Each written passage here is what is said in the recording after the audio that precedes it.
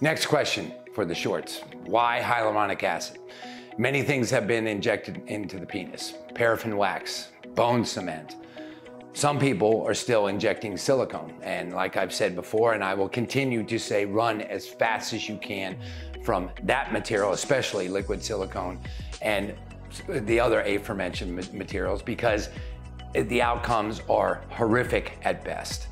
Hyaluronic acid is the perfect material to use to create a filler for the penis. Why? Because it's a hydrophilic substance, meaning it likes to bring in water.